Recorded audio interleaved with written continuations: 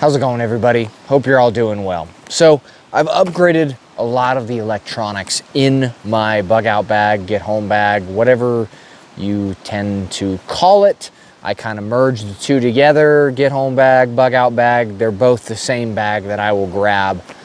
And this is a long range one, but a lot of people have controversy in putting electronic devices, within that, because you got to sustain them.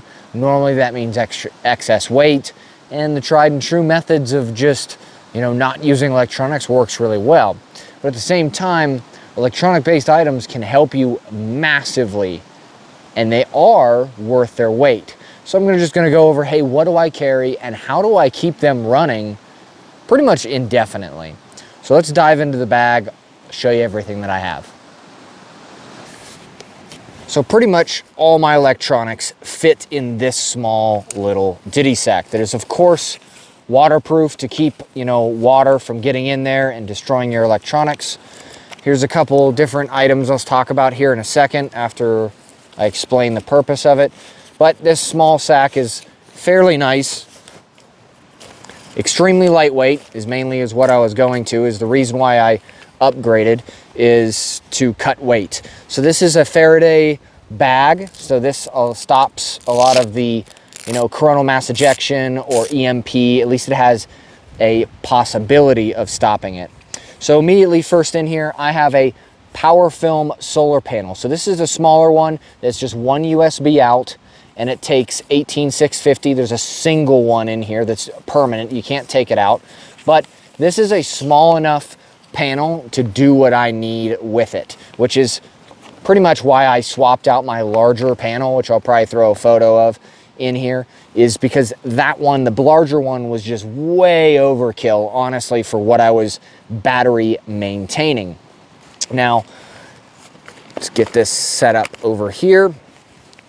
So here's another Faraday bag that I have kind of double layered, and mainly because I have my PVS 14s night vision inside it. I always run night vision in my bag just because the benefit of it running at night, you're not going to see a lot of people, especially if it's really bad. Next is a Goal Zero battery bank, or a AA battery bank. This takes 4 AA batteries, and you can either pull power out of it or you can charge into it.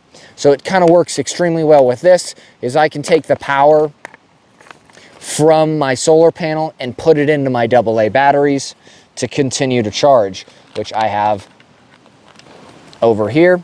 4 AA batteries, of course, which go and use that extremely well, out, in, constantly. Also run traditional. These are lithium energizer AA's, and roughly one of these batteries will run my night vision for 60 hours, just one battery. So more than likely I won't even have to go to my rechargeables.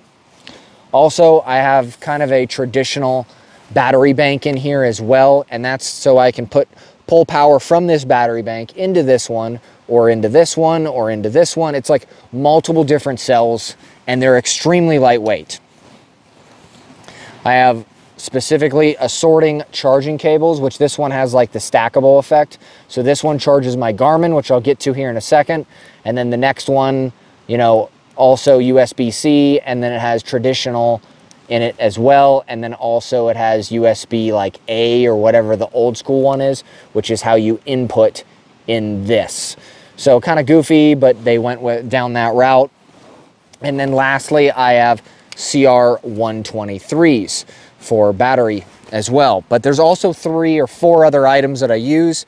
Here is a black diamond headlamp. So this has a beam, it has a floodlight, and then it has a red light, mainly to keep your night vision if necessary. And this one also is rechargeable with AAA's. Now, I don't have really much to recharge them, but I also have a recharging port on the side, so I can recharge them from any one of my devices, and I have pretty much indefinite light with the solar panel. Also, my main TLR1 ProTac 1L1AA takes AA's, CR123s, and if necessary, it can take AAAs. So this is a nice headlamp or a head light if necessary, or a handheld light as well, which I have it turned off. I just screwed it so it doesn't discharge on me. One of the last items is I have a Garmin InReach Mini, which I can satellite communicate pretty much anywhere in the world just using my cell phone. I can text. So, and it also gives me my location and other stuff like that. And then lastly, of course, is my Garmin Tactix Delta, which is kind of GPS basis. And this thing is awesome, which can coincide with all these items as well. I can have it work with this. And then my phone is always, of course, with me.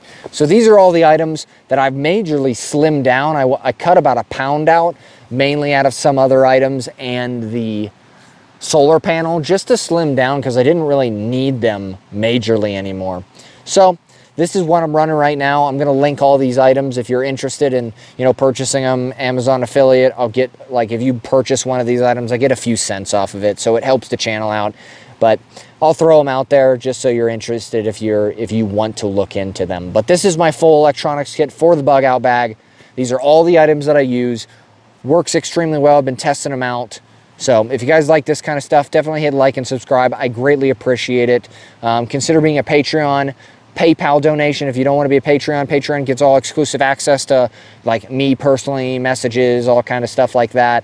And then if not, then just like and subscribe. It helps out the algorithm quite a bit, and I greatly appreciate it. Other than that, I hope you all have a great day.